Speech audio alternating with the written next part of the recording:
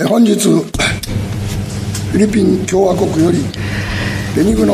is indeed a great pleasure to welcome His Excellency Benigno Aquino III, President of the Philippines, to the Japanese Diet and have him talk to the nation of Japan from this Hall of Parliament.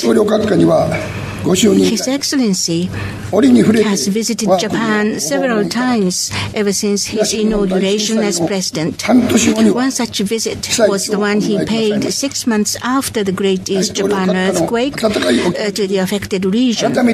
We thank Mr. President deeply for the warm sympathy he expressed to us.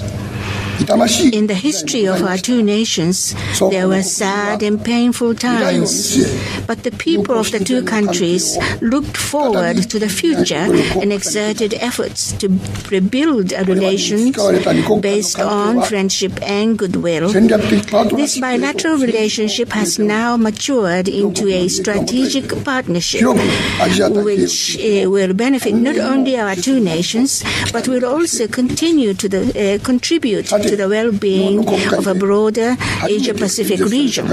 Ladies and gentlemen, the first distinguished guest of honor to speak in the Japanese Diet was no other than President Garcia of the Republic of the Philippines. It was in 1958. His address proclaimed the beginning or the dawn of the bilateral relationship based on peace and friendship. And next year, our two countries will be marking the 60th anniversary of the restoration of our diplomatic ties, relations. Now, it is indeed a great honor to be able to invite President Benigno Aquino III to the same rostrum today. His Excellency, Mr. President, has addressed such issues as the eradication of corruption and eradication of poverty, maintenance of public peace as the priorities. And he also achieved high economic growth for his country. We'd like to pay our deepest respect to the outstanding leadership he showed. His visit this time will serve as an added impetus to bring our bilateral relations to yet greater heights, and in that sense very meaningful. I'd like to conclude by wishing the country, Philippines, as well as the President, further prosperity on behalf of the Japanese House of Councillors and the House of Representatives. We welcome you wholeheartedly, Mr. President.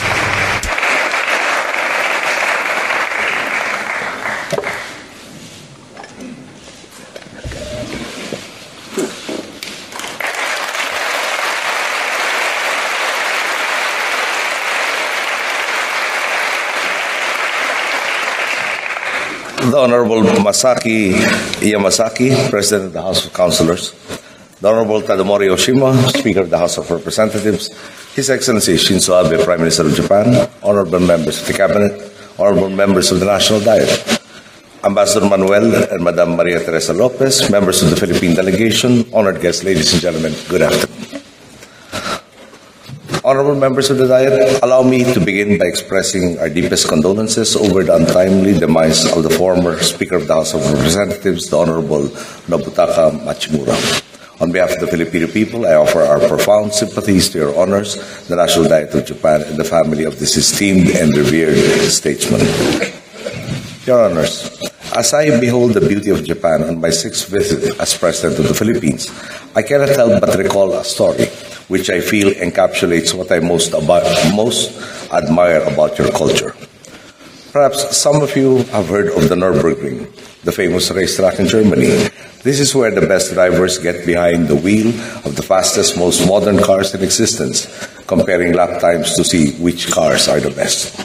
I am told the fun comparison in particular, the Porsche 911 Turbo, a European-made car, was pitted against the Japanese Nissan GTR to find out which is the fastest production car in the market.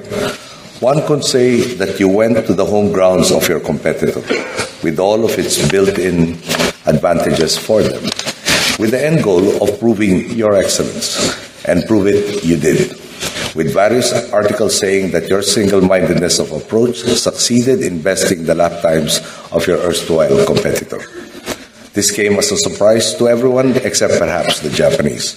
After all, you know of the hard work, creativity, and constant pursuit of excellence that define every Japanese product.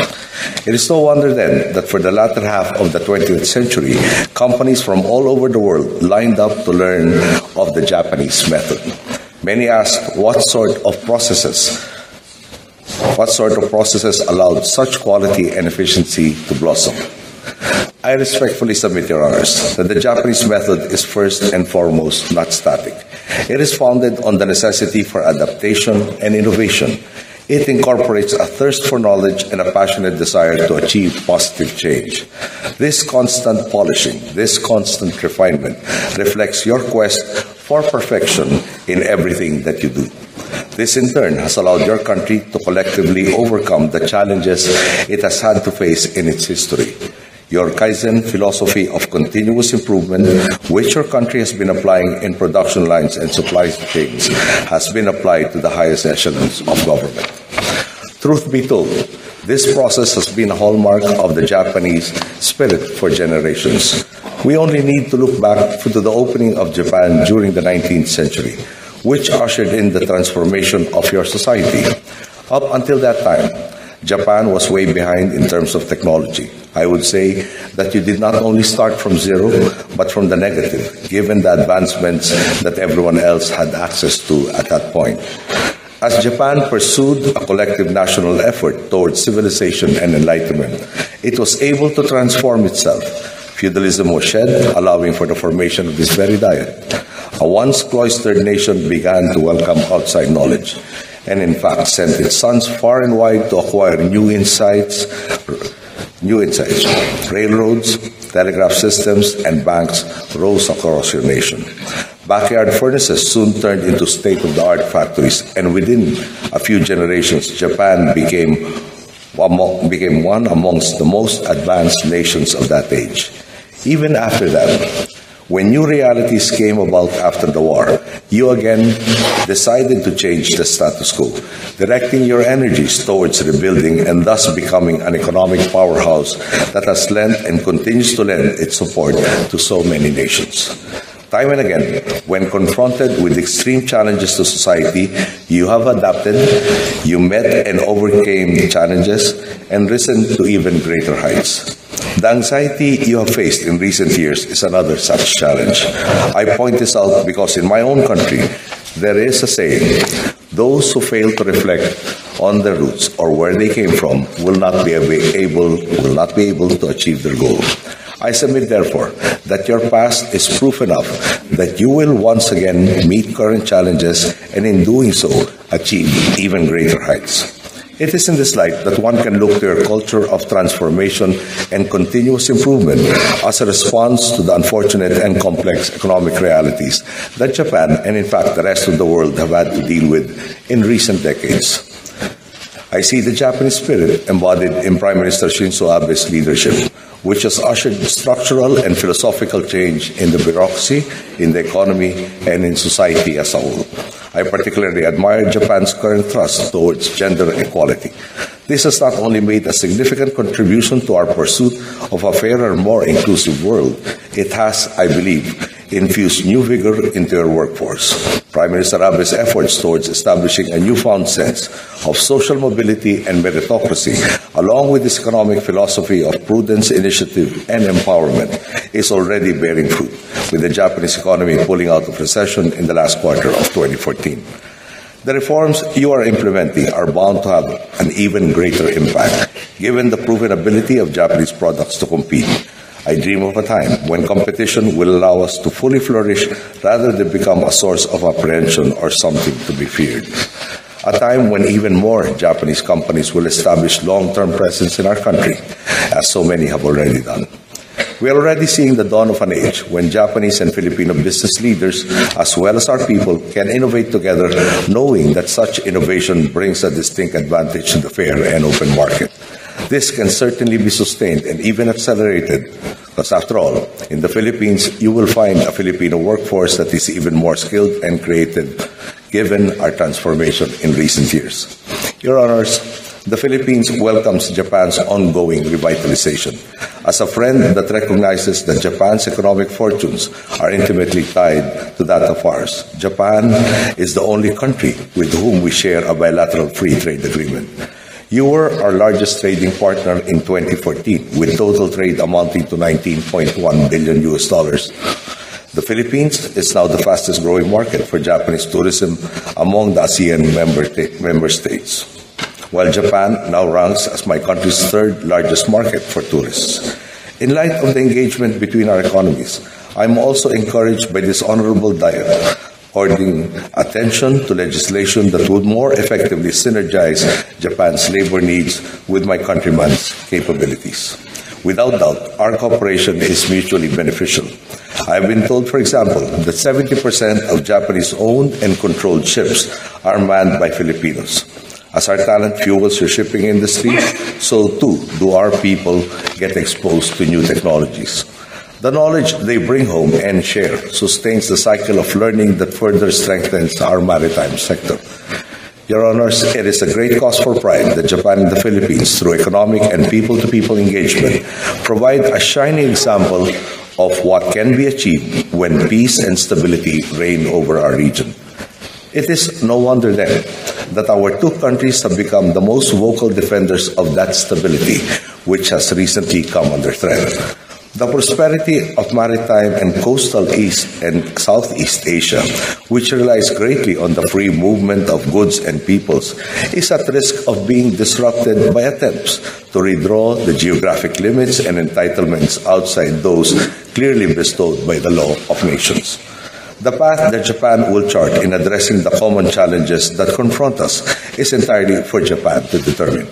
But as we have come to realize, our domestic concerns are but weaves in the tapestry of an increasingly globalized world. And for this reason, my nation is following with utmost interest and great respect this Honorable Diet's ongoing deliberations, particularly in view of Japan taking a more proactive stance in fulfilling its responsibilities to the international community for the maintenance of peace. I see my people's peaceful character reflected in the Japanese. We are both constantly willing to dialogue, bending over backwards to de-escalate tensions despite repeatedly getting rebuffed, and still trying to resolve disagreements through peaceful means and internationally recognized norms. Perhaps I may share with you a question that I posed to a country that we both have had difficulties with.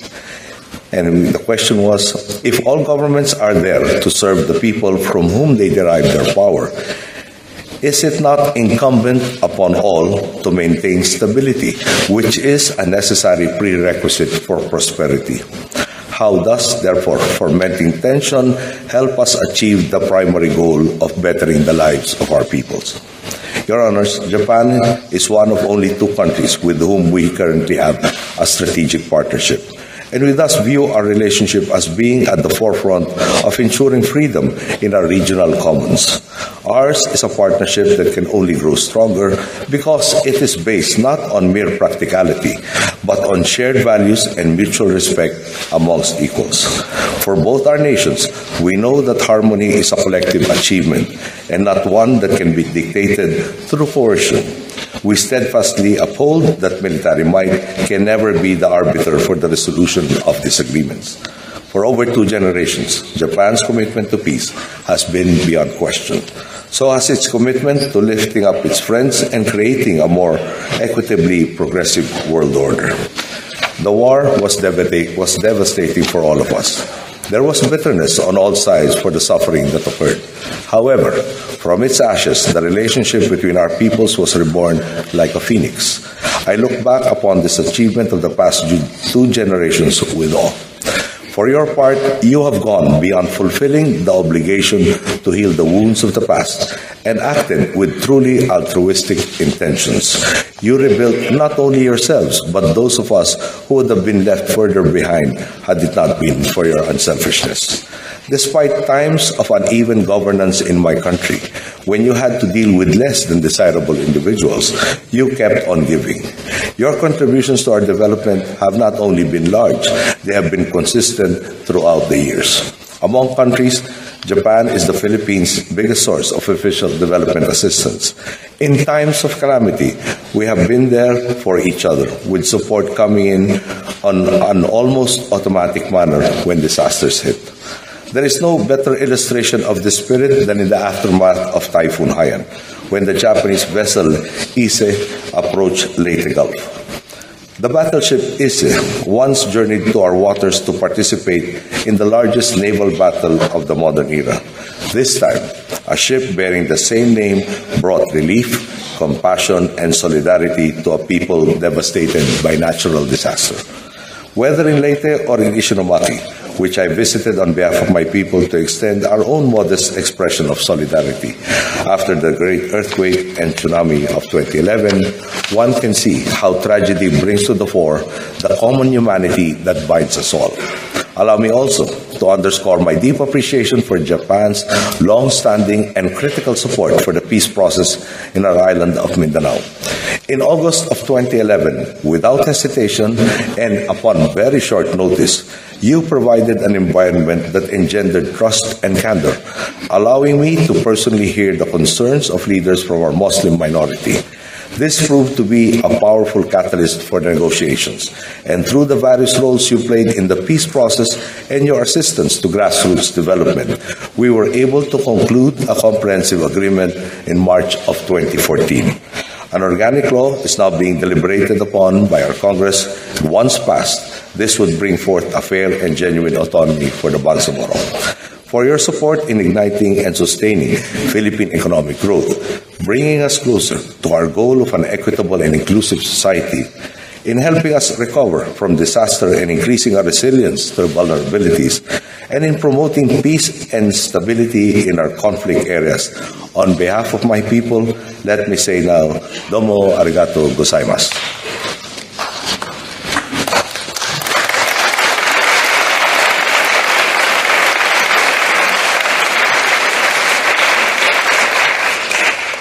Your Honors, like the Japanese people, we Filipinos place great value in long-term friendships. Indeed, our relations have been described as a friendship of two suns. I am confident that as we deepen our engagement, our combined light will shine even more brightly upon our peoples and our region. Allow me to close with a personal recollection. In 1986, I accompanied my mother on her own visit to this very beautiful country. She said back then, and I quote, "Both of us look to a future together with hope and expectation. There is a lot we can do together," close quote. I reiterate that optimism today. Truly, there is much to look forward to, as our continued positive engagement provides anchorage for stability, prosperity, and inclusiveness in the region. I look forward to the fruition of a relationship that is now at the threshold of reaching even greater heights. Please accept my heartfelt wishes for the good health and success of each and every member of the House of Councillors and the House of Representatives. Thank you and good afternoon.